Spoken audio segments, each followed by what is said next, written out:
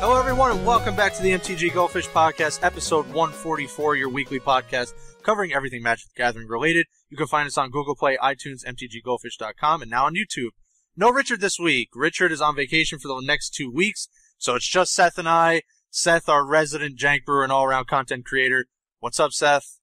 How's it going, Chaz? I'm doing well. Chaz is always focusing on the financial aspect and all-around content for Magic the Gathering. It's just you and me, buddy. We have a lot of fish mail, so that's good. But also, we wanted to hone in on Standard. Standard is very much in flux with another kind of higher-end tournament going on in Nationals. We're only going to really focus on the U.S. Nationals because that's pretty much the list that we have to work with that's right in front of us. That'll bring us to... we'll talk about just various topics. Very briefly, we'll talk about the dual deck, Goblins versus Merfolk. We have the lists that were previewed on a French site. So we'll talk about that really quickly. And then, like I said, we have a ton of fish mail, so we wanted to leave enough time for that. So yeah, Seth, let's just fire it off.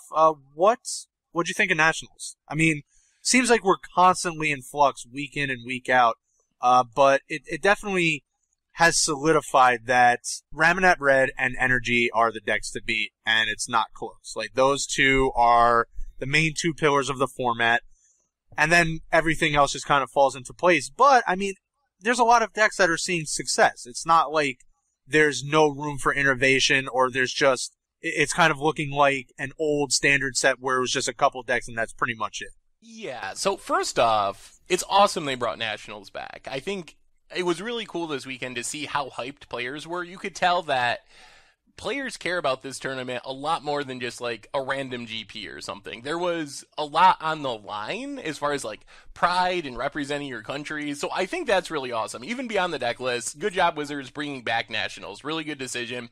As far as the decks, it's nice to see that new things are still happening, even in a world where I think out of the top 16 at U.S. Nationals, 9 decks were energy decks, either Sultai or Teamer, or 4-color as well. So, like, more than half of the top 16 was energy, but we're still seeing other decks being able to compete, and maybe our hope for a diverse Standard is that Ramonette Red and Teamer Energy just kind of keep turning their sights on each other to take down the other top deck, and that weakens them against kind of some weird rogue strategies. Like, the most exciting deck to come out of it was definitely Red-White Approach, which was something no one had on their radar. But we also saw Blue-Black Control put a couple copies into the top 8, actually take down the whole tournament. Tokens finally broke out with the top 8 finish in the paper world.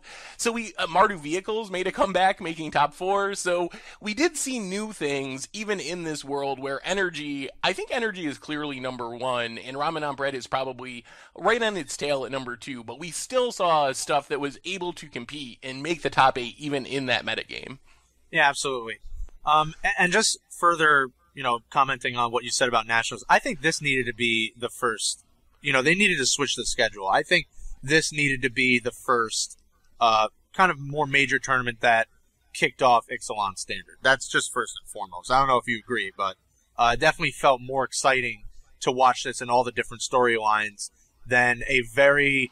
Not that the tournament was bad or anything like that. Really great Magic was being played, and it was kind of condensed to, a lot of the best players. But I think that kind of needed to come second. Yeah, I think having Nationals or the Pro Tour first would have been much better than having Worlds first. Yeah, in terms of the deck list, it definitely seems like I said before, Teamer Energy and even Ramonette Red are kind of the decks to beat. But you're right. I mean, there's still innovation. This red-white approach list that is actually seeing some success even now that, the deck kind of broke out at Nationals. I saw a few tweets of people playing this deck. Kenji, I saw a tweet by Kenji playing this red-white approach list, and it definitely seemed like a great innovation to attack this metagame. So I'm hopeful. I know a lot of people are already kind of being pessimistic about this, but there's a lot of tools in this format that are obviously being used to attack the different decks that are doing that well in Teamer Energy and Red. So you see a ton of different flavors of tokens. Blue-Black Control is still really strong, took down the tournament. The gift lists, even in the SCG Classic, it was Modern this weekend, but there was also an SCG Classic in Charlotte. That took down that tournament. So there's a lot of different things going on. I think that's great. I mean, we like to all kind of focus on the negatives here, but there's a lot of different decks to be played, and I think it's pretty healthy, barring, being so focused on Scarab God and Energy and Ramonette. I think the big question is going to be the Pro Tour. I think that's going to do a lot to determine people's perception of the format. Like, if we go into the Pro Tour and it's 60%, 70% Energy versus Ramen on Bread, I think that's going to really solidify the perception that that's what the format's about. But on the other hand, if we go to the Pro Tour and we're seeing red-white approach, we're seeing tokens list, we're seeing all this other stuff that's now starting to show up, then I think people are going to be pretty happy with the format. So fingers crossed for the Pro Tour. I think that's going to really determine people's mood about Standard heading into Rivals of Ixalan. Well, if Pro Tour ends up being like these last couple of tournaments where it's a lot of energy in red, but there's still other decks that compete, I think people are still kind of okay with that. I think if it looks like these last couple tournaments, I agree. But if it looks like Worlds, I think that's where we'll have a problem. If it's like, 10 Ramen on Bread, 10 Energy, a couple control decks, and that's it, then I think people will be disappointed. Yeah. And I mean, rightfully so. But I really love the red-white approach list. I think that's a really awesome innovation to kind of attack what has been pretty one-sided affair in Ramonette Red and Energy. And finally, the tokens list. And there's a lot of different flavors of tokens list, from Abzan to even this Esper version with Jace now, Seth. I mean, I don't know. I like the Esper version. I really love the Esper version. And plus you get Scarab God, so. You get Scarab God, that's for sure. And, I mean, people are turning to Crested Sunmare, but I think that could just be 4 copies of Scarab God. I don't know why. Like, it just kind of feels like, why even play the Sunmare? I mean, I get it, but it's easy to trigger the Sunmare, and it can get out of control very quickly. So I can see why people are choosing to play that, but I don't know. It just kind of feels like Scarab. The craziest list out of any of the tournaments was definitely the mono white Vampire Monument deck that took 16th at the Classic. This deck, I can't figure out how it won. Did you see that list, Chaz? I Duskborn Sky Marcher, Bishop Soldier. How did they get top 16 with this? Were there 16 players maybe at the Classic? I don't know. I don't think there were 16 players, but sometimes when you're just not prepared for these types of decks, I mean, they get you, Legion Conquistador and Bishop Soldier, I mean, some of these are like even questionable in draft, so I don't. Maybe something's there, I don't know. But it kind of feels like this would be just as good if you were just playing like actually good white creatures, like good cards in that color.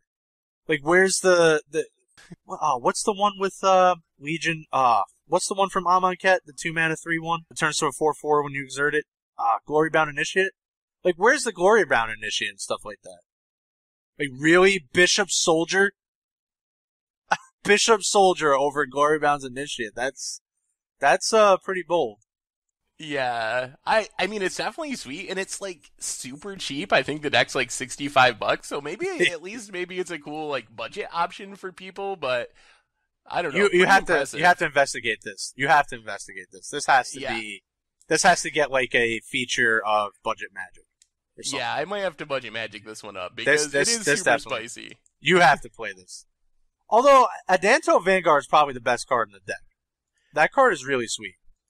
It is pretty sweet, but it looks funny compared to Glorybound Initiate. It does. It definitely does. But,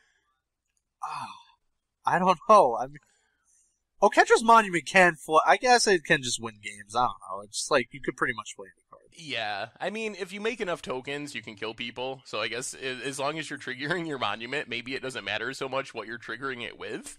But, I don't know. So, Chaz, what is your overall 1 to 10 feelings on Standard right now? Heading into a Pro Tour in like 2 weeks, I think, 3 weeks, something like that. Where's your confidence level? I believe it's the first week in November. I believe so, November 4th through 6th or something. If you asked me before Worlds, I would probably be like a lukewarm, like 5 or 6. But Nationals definitely gave me more of kind of hope that there's definitely more out there. So I'm trending maybe to like the high 7s, 8 range that this can end up still being a really good standard, despite just how good Energy and Ramanat Red is. So I think Nationals definitely rekindled some of my confidence in this format.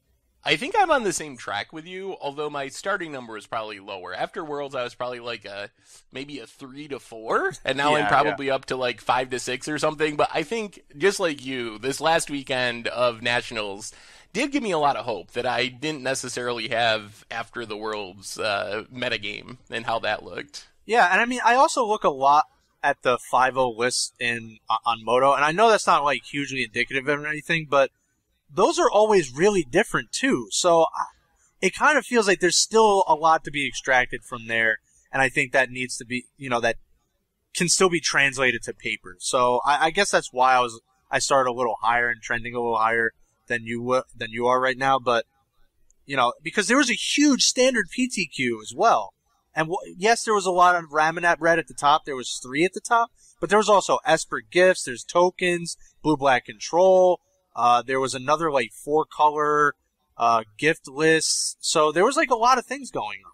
Yeah, I mean, that's true. We are still seeing different stuff that's apparently good enough to compete. I'm not sure if any of these things will be good enough to unseat a deck like Teamer Energy as the best deck in the format, but I don't think we need that to happen. All we need is a couple more lists that are good enough to compete with those lists. Even if Teamer Energy is going to be the best deck, as long as we have, a small group, a handful of lists that give you a shot in a metagame that's full of Teamer Energy and Ramanat Red, then we can have a pretty good standard, even with Ramanat Red and Teamer Energy being the best decks. I mean, we have Rivals of Ixalan still to go, so I think a lot can still be, changing even after that. There's not a huge gap of time until Rivals, so we get kind of another more support for the tribes.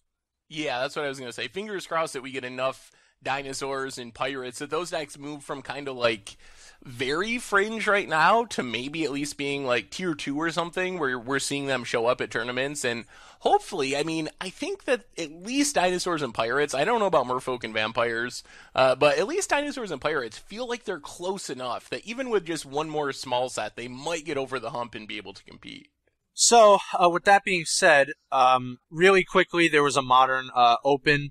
Nothing really crazy other than this blue-green merfolk list by Alan Cummings in 8th place. I gotta say, the blue splash seems pretty awesome, and Kumena Speaker and Merfolk Branchwalker are just awesome cards, so makes sense. Yeah, it's really interesting to see green catching on, but Kumena Speaker in specific really gives the Merfolk deck an aggressive 1-drop that it didn't have. Curse Catcher is a great card, but as far as beating your opponent down, it's not especially good at that. It's better at being disruptive than really being aggressive, so it almost feels like a more zoo-ish style of Merfolk, where you're looking to be really aggressive and kill your opponent quickly. One thing I'm wondering, you got 30 creatures, they're all under 3 mana, you're already splashing green. What about Collected Company in this list, Chaz? Is there any merit to running Collected Company in this list?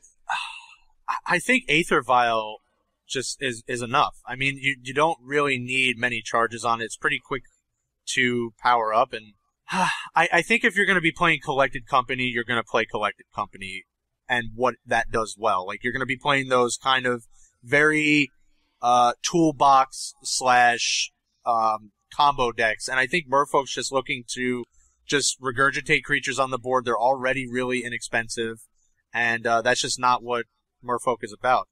I think it could work. I just don't think you need to. Yeah, I think it's probably really hard to play Vial and Collected Company because they both kind of weaken each other. Yeah. So I think it would be one or the other, and maybe it's just that Aether Vial is just better in a deck like Merfolk in specific. You might be right. So yeah, just wanted to document that. We also have, I'm trying to pull up, I think you have it in front of you, Seth, the Merfolk list. Merfolk versus Goblins, the dual deck. So we got our new dual deck spoiled today the Wizards French site. So found out that, I mean, as far as the recent dual decks go, it doesn't look too bad. So Merfolk kind of headliners, Master of Waves as a big mythic. Also get Master of Pearl Trident as a lord. Harbinger Tride sees play in Modern. Misdirection would have been more exciting before it was reprinted in Conspiracy, but still like a legacy playable card. And then as far as Goblins, Warren Instigator is kind of the headliner. Got a Rabble Master, which has been ticking up thanks to the Frontier hype actually a little bit. Goblin Chieftain, Krenko Mob Boss. So a lot of powerful tribe members, although only one-ofs for the rares and mythics like usual. So what's your thinking on these decks, Chaz? The dual decks are like really a hit or miss. I think after seeing enough of them that the tribal ones, like, or, you know, you get knights versus dragons. So I guess, yeah, the tribal, are often vastly better than the, like, generic named ones. I can't remember the last one. It was like Lavisa Cold Eyes and what was the other legend? I can't, the Storm one. Geez. Oh, man. I can't think of the card right now. I can't. Something Joria. There we go. It was like fierce versus like quickness or something like that. I don't know, whatever they use these days. But those are definitely letdowns. But these seem much better. I think if you were to crunch the numbers on this, I think there's probably maybe like $40-ish in here, something like that. I saw on Reddit that there was like on an optimized TCG player like cart, this was like $49 or something like that.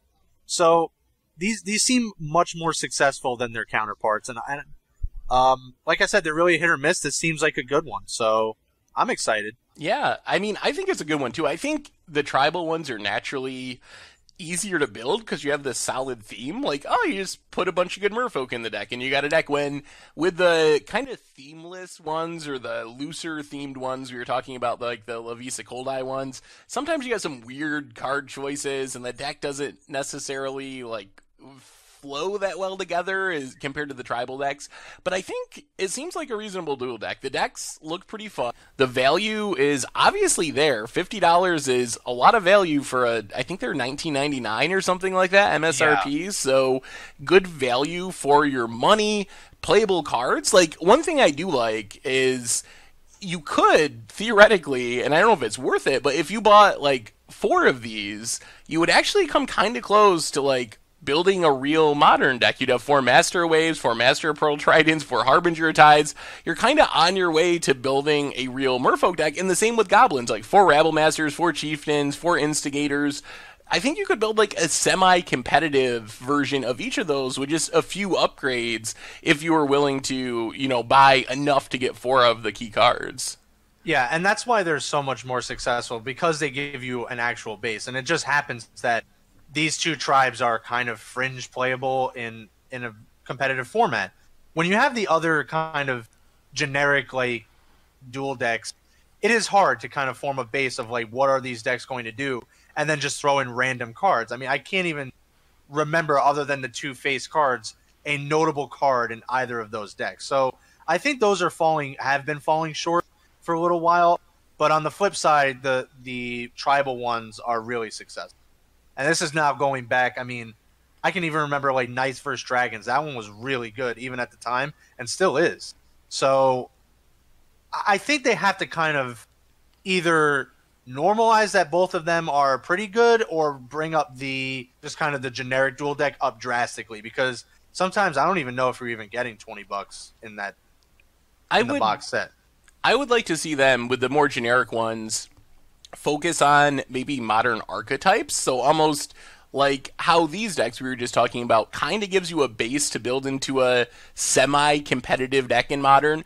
You could technically do that with like Affinity, with Tempered Steel, Memnites, Ornithopters, almost like a kind of a hybrid between the Modern event decks. Obviously, you can't go that far and give people like 4 Inquisitions and stuff for $20, but at least give people something to build towards. And I feel like that's what lacks from the generic ones. Like, yeah, you got this random pile of cards, but how do you go forward with that to build like a semi-real deck as a new player? You really can't, but you can with the tribal one. So I think that's what I would like to see. Do like dual deck Affinity versus Burn or something, where at least you would give the players like some pathway forward to doing something with their deck once they move past the casual playing with my friends with these cards to like, oh, maybe I want to go to an F&M or something. Like, give them a chance to do that with the generic ones as well.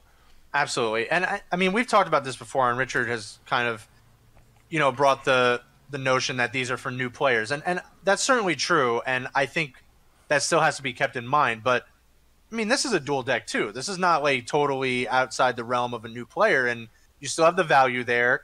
Yeah, I'm sure tribes are easy to pick up, and they're kind of on theme with, like, Ixalan being released. But I think you could probably... There's more to be wanting on the other kind of generic dual deck side. Like you said, I mean, I don't think Metalcraft would have been that hard to pick up, or something along those lines, or even Infect or something, just anything where you can kind of get a base and then you can bring that into either standard or modern or what have you. All right, I think that brings us to Fishmail, Seth. We have a lot, so we wanted to leave enough time to answer them all. So every week you can send in your questions using the hashtag MTGFishmail, and we will try to answer them all on air. T_laser. Does buying more sealed product of a set increase or decrease EV, i.e. buying a case rather than buying a box means EV plus? In theory, the EV is the same, but if you buy more, especially with like masterpiece sets, you can kind of account for variance somewhat, where like if you buy one box, the odds of opening a masterpiece is not very high. If you buy a case, your odds of missing on a masterpiece is actually pretty low. So I guess that's the value of buying more, is you kind of, the more you buy, the more correct the EV will become, because you even out for the natural variance of getting a bad box or a good box. So while the EV is the same, you can kind of overcome variance by buying more of a set. Mark DeArmond at Masticon. Is it time have a limit of 3 times of a card in standard? 4 times so is it time to have a 3-card limit in standard? 4, maybe 2 degenerate for such a small card pool. The problem is that we just had a major rotation. I don't think we need to go to such drastic lengths, but I think it's just compounded that we replaced a lot of cards leaving with just one set. Yeah, and it does happen, but I don't think we have to. I don't think we have to go into the realm of limiting, play sets to 3. I think that I worry about the consistency issue. Like, I think you add more. We were just talking about variance with EV, but you add more variance to the game when you have less of a card. So I think that it might make the game more frustrating to play. So I don't know. I think I'm pretty happy with the 4 of limit personally. Wei Wang at Only Wei. If I'm butchering your names, I really apologize.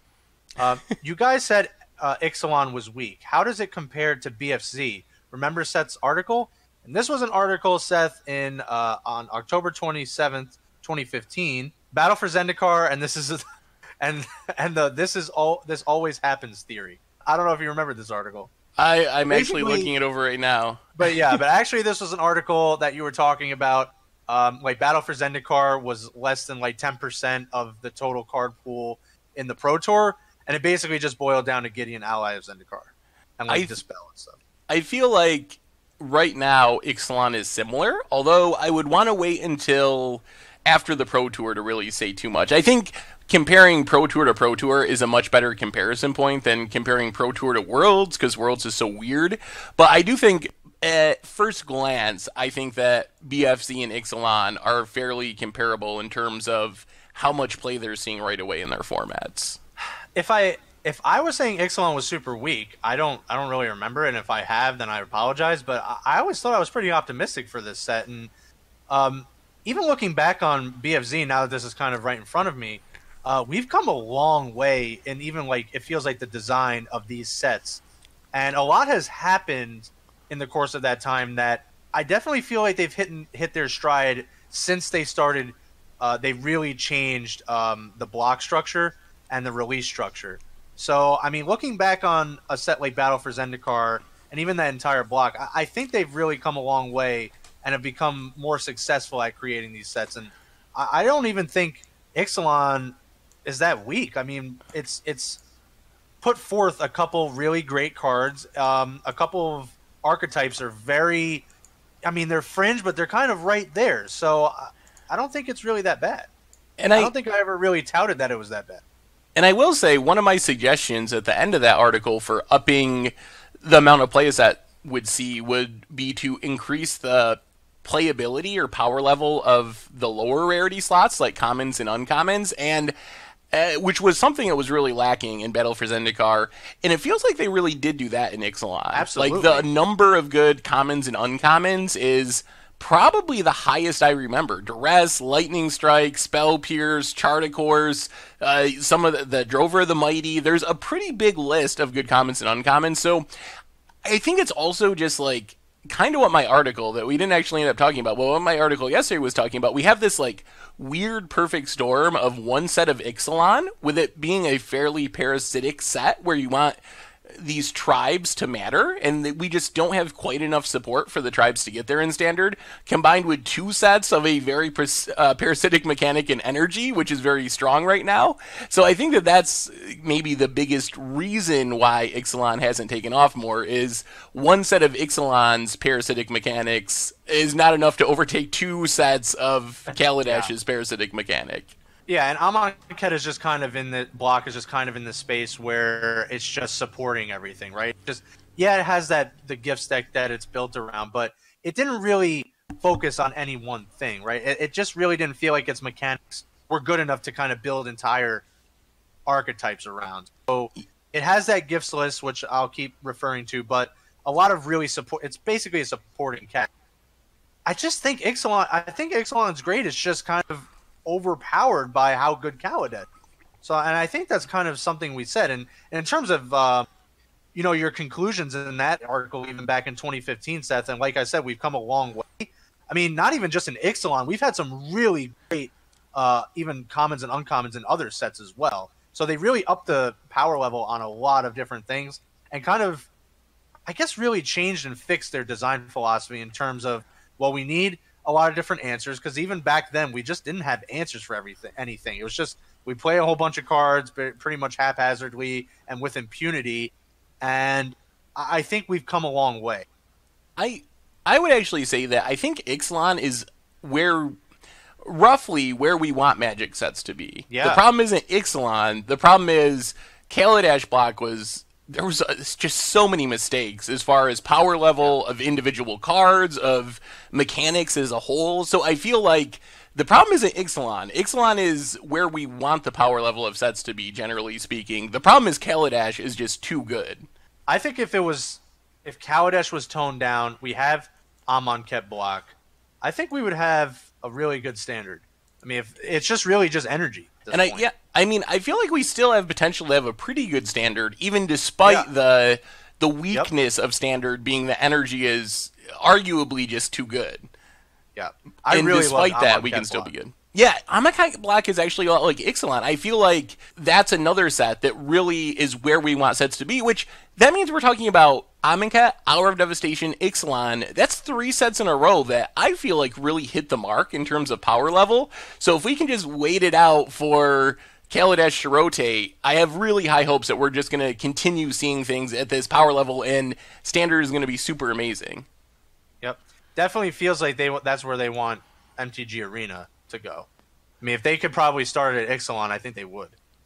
Going forward, because they strung together a couple really great sets, and I do agree. I think that's where sets need to be. Amonkhet, Hour, and Ixalan have been really great, and I personally enjoyed them kind of designing and kind of scaling things back a bit to kind of even out the power level. Andrew McDonald, at A Sterling MacD, better than Solemnity, White Sideboard Tech versus Energy. Tokatali on.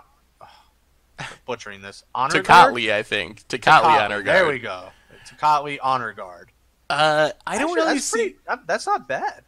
Yeah, I mean, I guess it stops Rogue Refiner. It stops other enter the battlefield energy triggers, which is good. The problem is Solemnity is super hard to kill. There's a very limited number of cards in Standard that deal with enchantments. Cast Out, Ixalan's Binding, the random Faraska from Abzan tokens, when pretty much every deck can kill a 1/3 for 2. Yeah. So while it does do a good job of shutting down some of the energy stuff, I feel like it'll just get Fatal Push, get Harness Lightning, when Solemnity is more likely to stay on the battlefield. The Eldrazi processor at TM Steeler. Why don't they run a GP style event in the same hall/time as a PT? Would be great for fans. Didn't they used to do this, Chaz? I think they did. I thought there was a story about. Oh, who was it? I think it was Paul Rietzel, maybe, that topped 8 a GP while playing in the Pro Tour or something. Like he thought he was gonna drop from one of the events, but just kept winning and winning. It was like running back and forth, trying to finish a match real quick to get to the other event. This had to be a few years ago, right? I think it was the Callblade Pro Tour. I think it was Pro Tour Paris. Yeah, where Callblade that's broke a while out. ago now. But yes, they used to do this, and I didn't hear anything super horrible about it. I don't know why it went away, although maybe it's just logistically a nightmare. But I think that's something that would be pretty interesting to bring back. It could be cool to have a public event running alongside the Pro Tour, and that would. I mean, think of how big of an event that would be. You know all the pros are going to be there. Hopefully, I mean, make it an extra day. Have a Friday or a Thursday, I guess it would be, like GP Vegas, where you can meet and greet all the pros, all the fans get to meet everyone. It would be a pretty cool event, even if they did it like once a year for one Pro Tour and had like Fan Appreciation Pro Tour with events running alongside it. That would be a pretty cool event. I agree. Shadowhawk I'm not even going to say, there's a bunch of AB... Hinav Jane 87. When do the prices for the broken Ixalan flip cards get fixed? Been ages now. Really messed up the M and S page, movers and shakers page. So yeah, I think they're referring to. I mean, I believe we've seen like growing right of Ixalan there like for at least almost a week. I think the problem is the flip side is showing up as its own card. So there's Growing Right of Itlamok and Itlamok Cradle of the Sun or whatever. It's two different cards. So I have to ask Richard about it. He's not here today, but he would be the one. So I will definitely ask him about getting that fixed. Sounds good. Gene Donati at JK Donati. Why didn't the Scarab God see any play before rotation? What makes it so good now?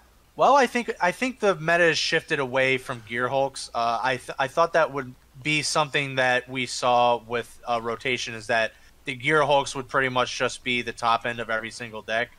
That could still happen. We could see a shift, but with a Braid and all this stuff running around and these red decks and everything just being so aggressive, I think the Scarab God is just easier. It's easier for the Scarab God to take over a game, and it's in pretty much the strongest colors right now, and it can be easily splashed for. Yeah, I think it's like a combination of things, and the Gear Hulk and Scarab God did actually start to catch on like a little bit towards the end of Standard. We started to see Teamer Energy splashing for it and whatnot. So I think it took a little while for the power level to become really apparent, but some good answers rotated. Like Stasis Snare was really heavily played. It's a little harder to kill a Scarab God now. The answers are more expensive, like Vraska's Contempt instead of Stasis Snare, or Cast Out instead of Stasis Snare, and it just got really good support printed. Hostage Taker naturally works well with it. Search for his Kanta, mills cards over into your graveyard, works really well in the blue-black control shell. So I think and also Vraska's Contempt, his push decks towards playing black, and if you're playing a Vraska's Contempt deck, it's really easy to play the Scarab God, and you really need something like Vraska's Contempt to answer Hazoret, to answer opposing Scarab Gods at this point. So I think it's like just kind of a perfect storm of a bunch of little things that made Scarab God so powerful, rather than one big thing that made it happen. Homie G Music, Gerald Home, or Home G Music. If I'm butchering that, I apologize. What Magic cards do you think make the best band names? I guess it's a music, so it's a music question. Makes sense. I don't know. I always wanted to. Cards. I mean, a lot of them could work. I know. I always thought that the flavor text of a version of Goblin Balloon Brigade is Unleash the Toad. I always thought that would be a good band name from a Magic card. It feels like almost any Magic card can be a band name. Yeah, maybe Stasis. Like I'm not. I guess I'm not into that much like that side of music. Like I I could just like listen to it. I have the like music that I like and all that. But when it comes to like band names and all that stuff, I don't know as much. I mean, look, I just have Blue Black Control haphazardly open, but like hieroglyphic illumination, but that's like crazy. I mean, like, at the same time, extraction. Hazaret the Fervent would be a little weird, or like Carrie Zev Skyship Raider. Okay, yeah. Like maybe, very spells, specific names, like non-creatures. I think a lot of non-creature spells would make good. Yes. Overwhelming Splendor. That would Fatal work. Push, Cruel Reality, Search for Ascanta. Like, oh, what is that? Is that like a? It's like a Nordic, like, or maybe I don't know. Aztec. Yeah, I guess that'd be like an Aztec band.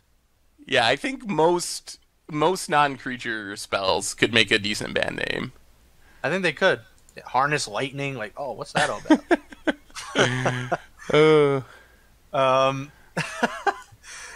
Brigham Schellinger at Taskmaster 1995. I want to draft multiple times a week and not spend a ton. How would I go about that? Think Arena will help. Absolutely, I think Arena will help because it will likely be cheaper. Now, I don't know that for sure, but I have a feeling that with them kind of going into this space and exploring this kind of freemium model, that I do think they have to reduce the cost of playing the actual game. So I do think Arena will help greatly in that regard. In terms of drafting multiple times a week and not spending a ton, I think really the only way to kind of minimize the cost of drafting is like winning drafts. I mean, I know, a lot of stores will let you kind of build up a reserve of store credit. I've done it quite a few times, but I mean, that's even on Magic Online, you kind of have to go quote unquote infinite to not really spend a lot to continue to draft.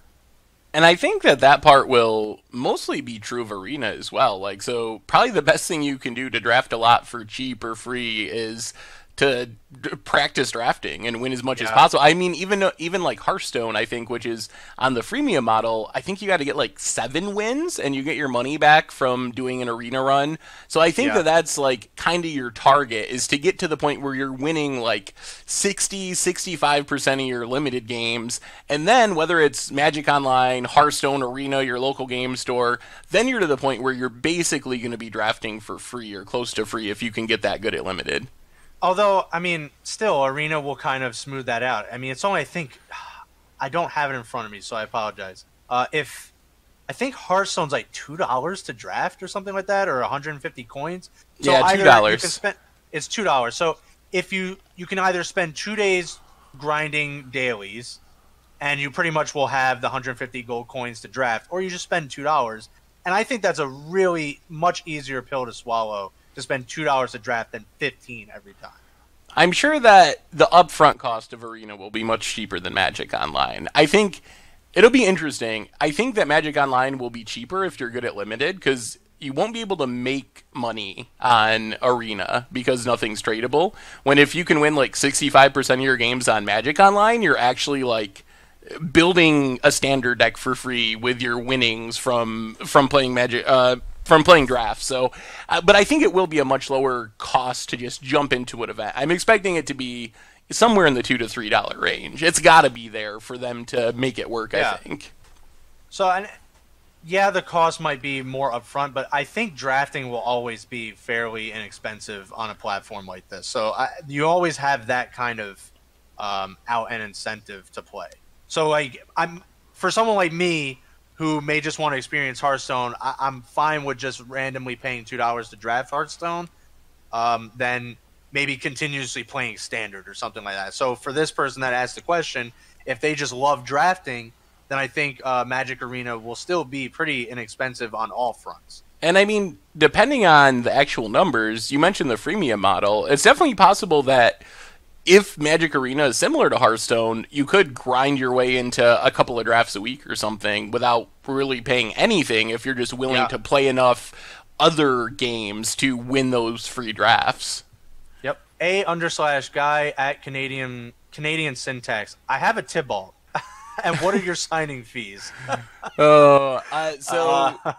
I sign cards for free if you'd like me to sign them. I just ask that you have a self-addressed envelope so I can send the card back to you easily.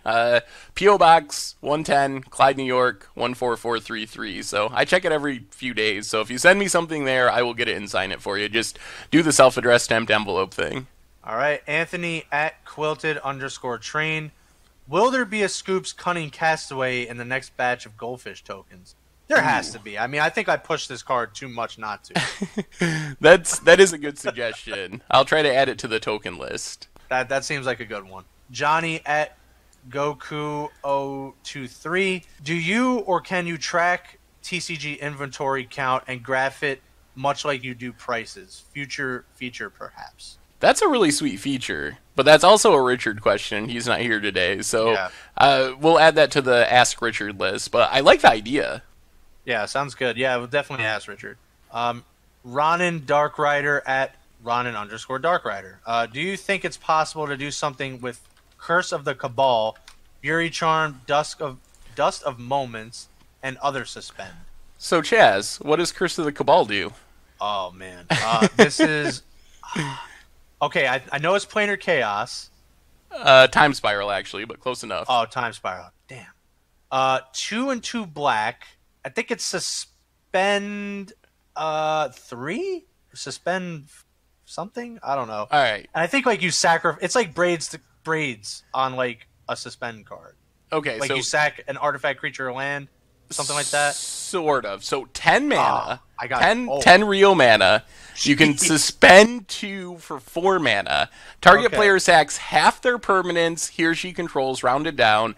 Beginning each player's upkeep, if it's suspended, the player may sack a permanent to add 2 time counters to Curse of the Cabal.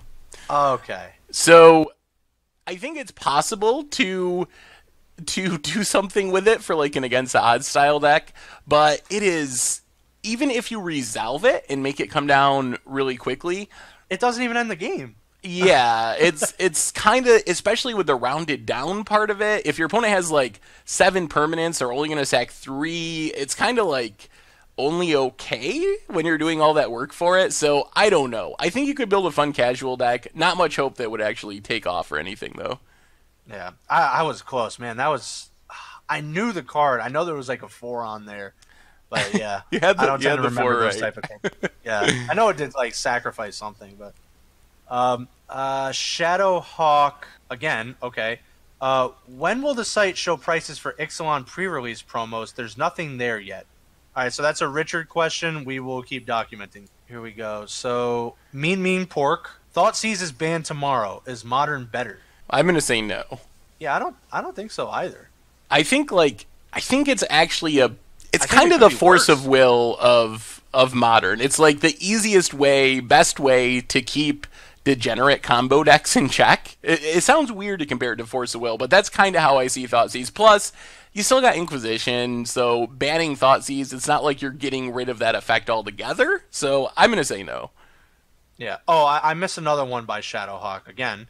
Do y'all think tokens can improve to have a better energy matchup? Strong showing at U.S. Nationals, but always bombed on camera. I have not played that matchup. Have you played any of the tokens decks, Chaz? I have not. I want to play the Abzan version, although I really like the Esper version. I think the Abzan list is a little better, just because. I mean, as much as I trashed on Vraska, sometimes it literally just can come down and win the game on its own. I don't know what you do. I think folks started talking about what was the hour of revelation? Yeah, As maybe an interesting choice to start playing, because you're actually the one that can push the creature limit, and then you have like a 3-mana rat that's not Bantu's Last Reckoning, and it's also getting rid of. and you can recover pretty quickly. Yeah, that's an interesting idea. Although it's a bit annoying that it hits like your hidden stockpiles and anointed processions and Yeah. whatnot, but it is an interesting idea. I don't know. I think I would have to play the matchup a bit more to really know if there even is an answer. Energy's pretty good. Yeah. I don't know. We'll have to see. Yeah, that's a really good question. But I think actually the Esper version has, I believe, an easier time because you're just generating a lot more card advantage. You have Champion of Wits. You have the Cunning Castaway, as much as you want to make fun of it. But Scarab Gods. Scarab Gods. So We'll see. So Rock and Rainer at Rock and Rainer. I love to watch Magic coverage and play limited. Can they ever be good together? How would you make it better? So I think for me, the biggest thing they could do to make limited better would be to get like Hearthstone style deck list overlays, preferably like interactive, so you could scroll over them and see the cards. I think for me, and I'm someone who knows Magic cards pretty well because that's what I do all day. Not knowing what's in a deck makes it much less exciting because when you're watching Constructed, you're seeing like, oh, they could draw this, they have this out, like, can they top deck it? But with Limited, it's just kind of this pile of random cards. You don't really know exactly what's in the deck. So I think somehow having the deck list easily accessible to viewers so they can kind of play along to some extent would go a long way towards improving Limited coverage. Yeah, I think so too. And the coverage for Limited has actually very much increased over the years. So I think we're definitely getting there, but a few more suggestions, like you said, can certainly put it where it needs to be. I know a lot of people don't really like Limited, but it's an important part of Magic, and I think it still needs to continue to be on the highest level. But I mean, I know there's a lot of controversy that it doesn't need to be on the Pro Tour anymore. So, and if it's coming from a lot of the pro community, then I think we should start considering maybe it shouldn't be, but I've always liked Limited, and it helps, a lot of people learn the format. So, especially someone like me that doesn't draft as much, over the years. I just never was really into drafting and never thought I was very good at it. Watching the pros draft certainly has helped. So, but I mean, maybe that just sticks to content. And it definitely seems like almost a necessity to show off the new set. Like, think of Ixalan and Worlds. Like, if Pro Tour look like Worlds and you have like 4 Ixalan cards that are seeing play, exactly. That doesn't do a very good job of showing off Ixalan, but having limited rounds guarantees that you have these matches it's just all Ixalan, and you're seeing all the cool cards that will never show up in Constructed.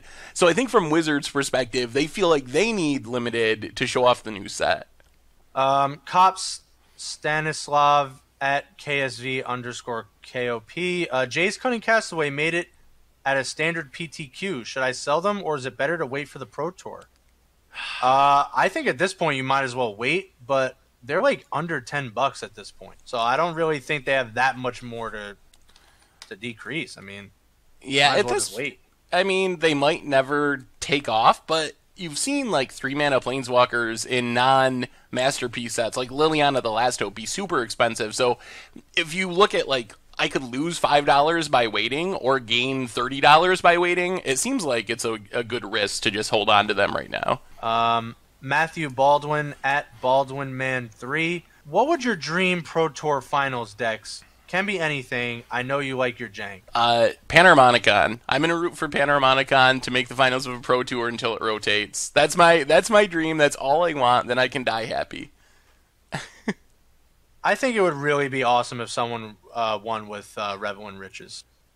That would be sweet too. That would be really awesome. Maybe both. Although I love tokens list, so I guess like my dream decks are like kind of happening already. I've always loved token lists, like the aristocrat style list as well. I mean, I love my green as well, so maybe, I don't know, maybe dinosaurs, just tramples. That would be cool.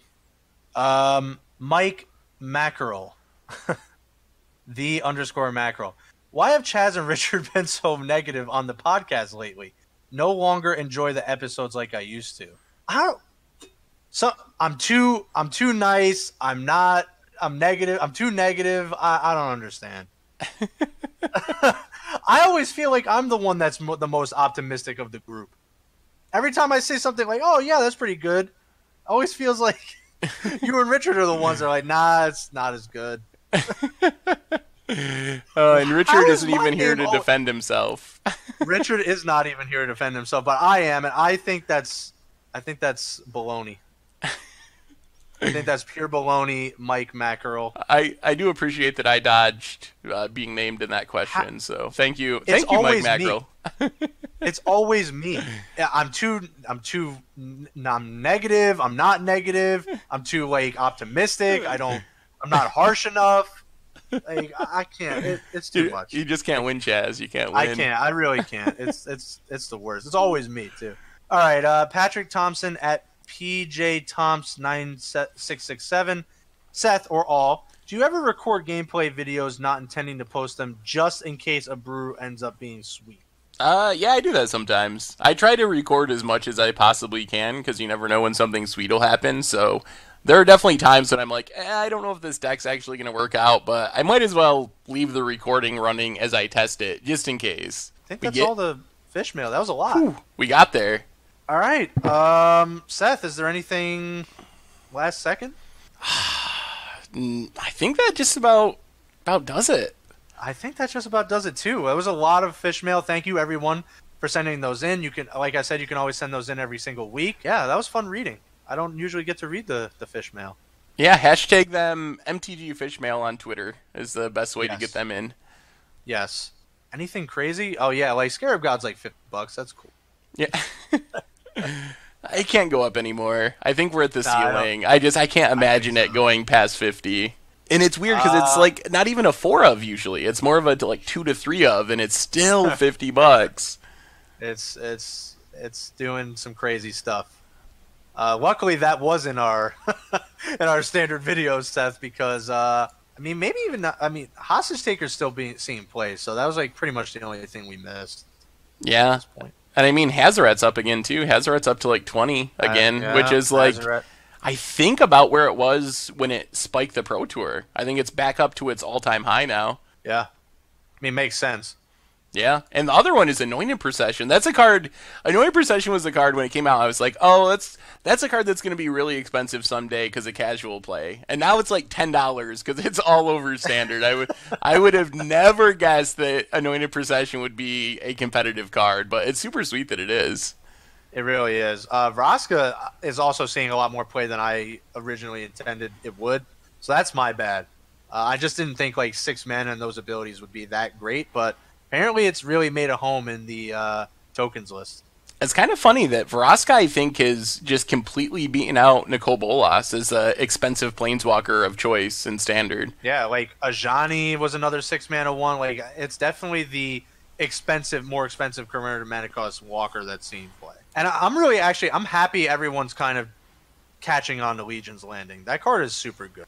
Yeah, definitely strong. All right, Seth, we will do this next week. Again, no Richard next week, so that's going to be Seth and I signing off. That'll do it for this week. We will see you all next time. This is, well, 2/3 of the crew signing out.